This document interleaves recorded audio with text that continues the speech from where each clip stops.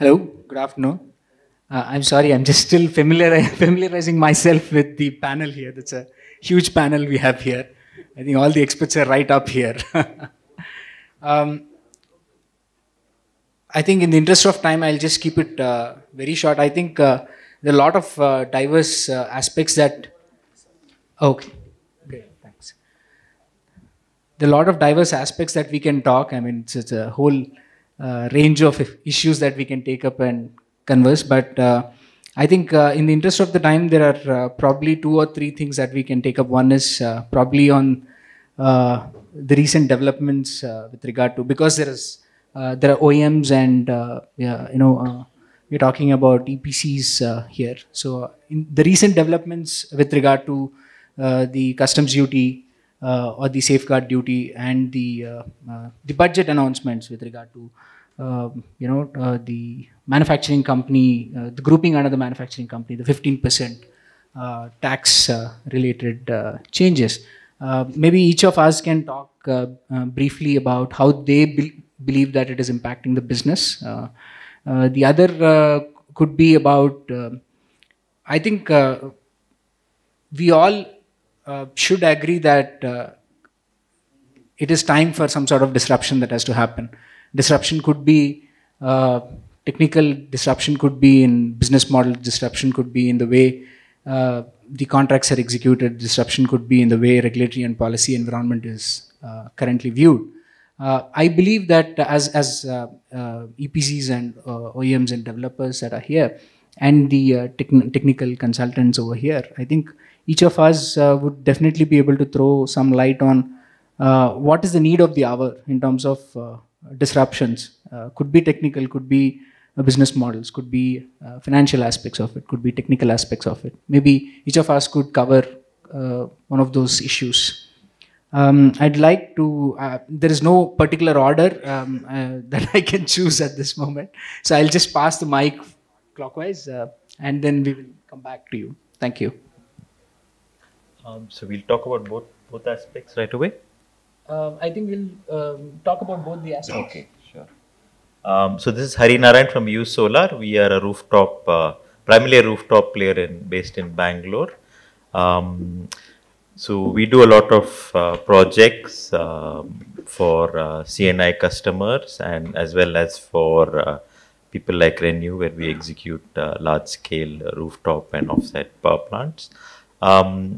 So with regard to the customs duty and the safeguard, it has created a lot of confusion. I think this kicked in last year in 2018, if I'm not mistaken, in August. And I think for almost a period of 2-3 months, there was a lot of uncertainty about the whole thing.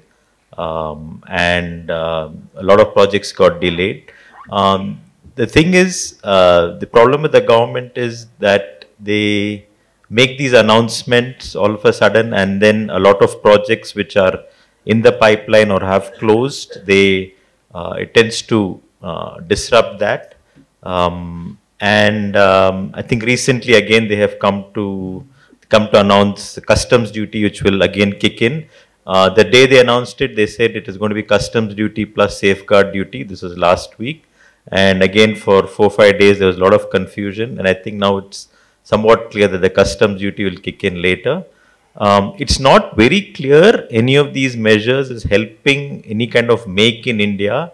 Very little, other than module capacity, very little cell capacity is operating, and there don't seem to be any large players other than Adani who have set up cell plants in India.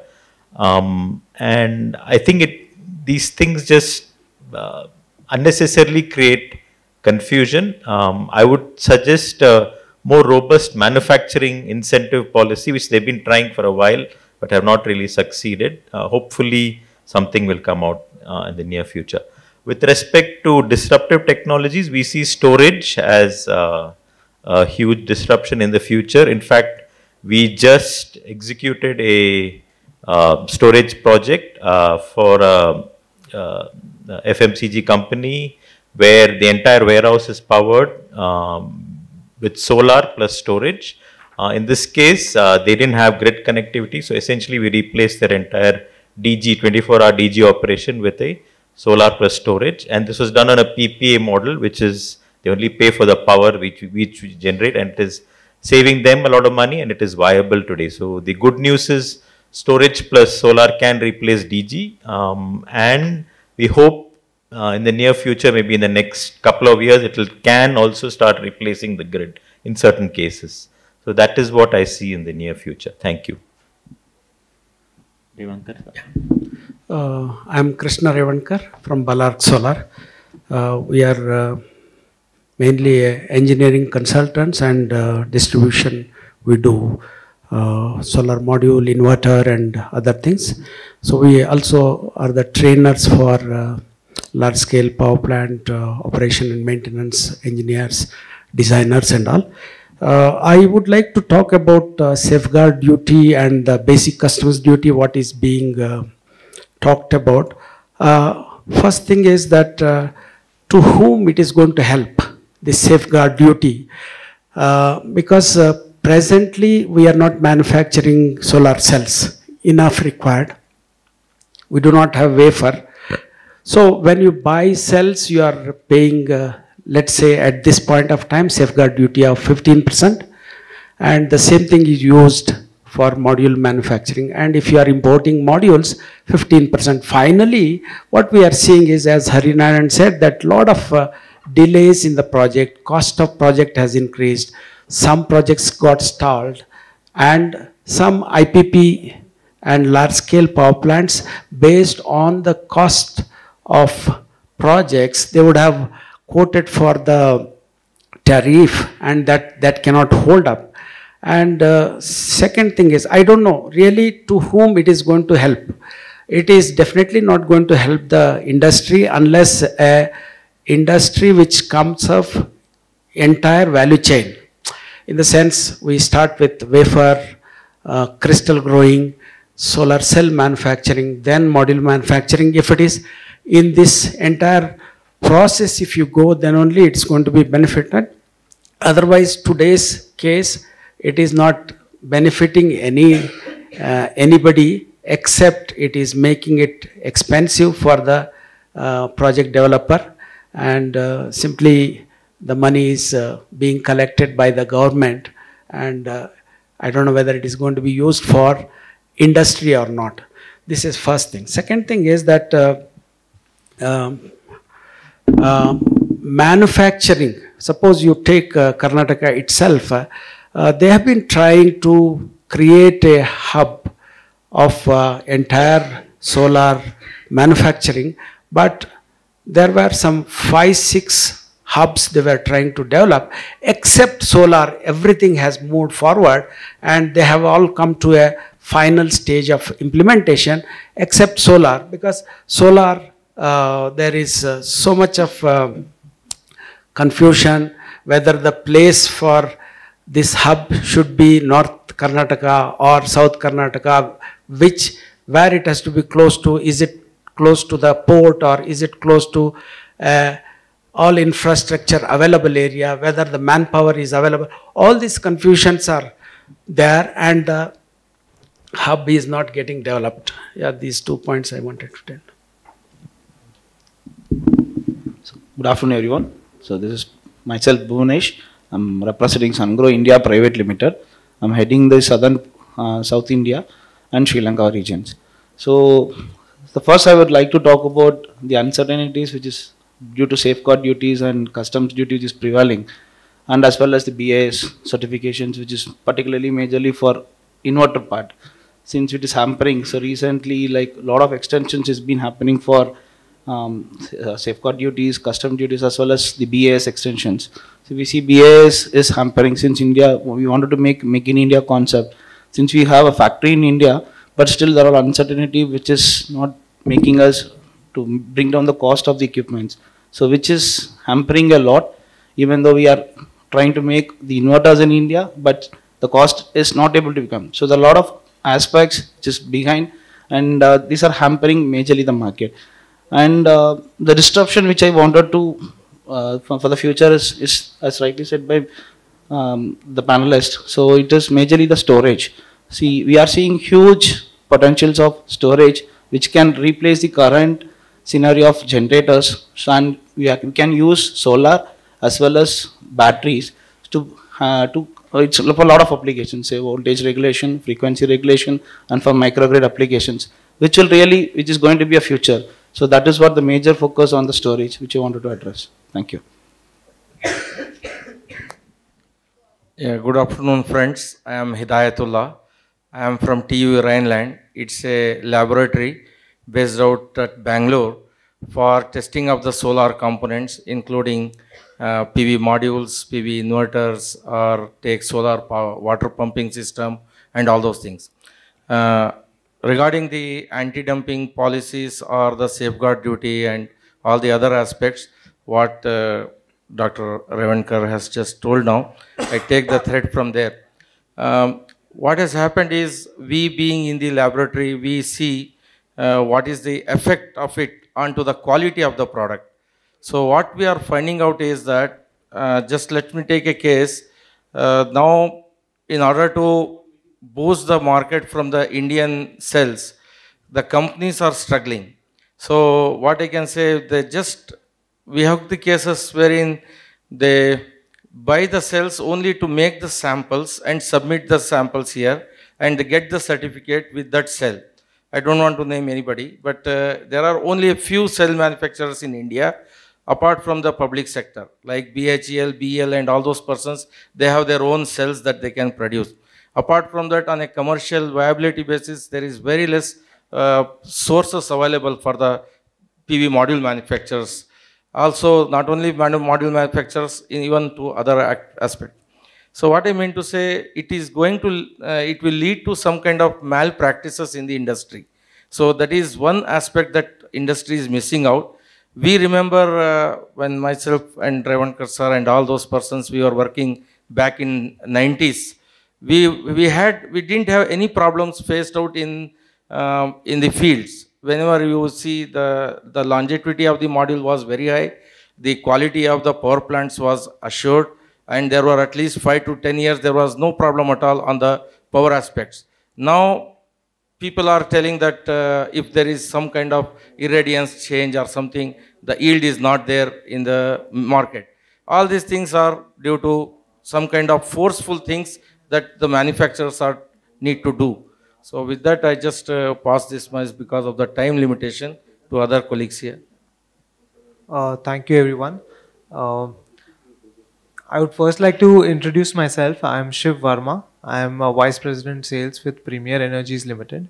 Premier Energies, earlier we were known as Premier Solar Systems Private Limited. Now we are Premier Energies Limited. So we are basically primarily we are manufacturers of solar modules. We have a 500 megawatt capacity. We are based out of Hyderabad. Yeah, and we are a 25-year-old company. We established in 1995, and we've sustained 25 years in the market right now.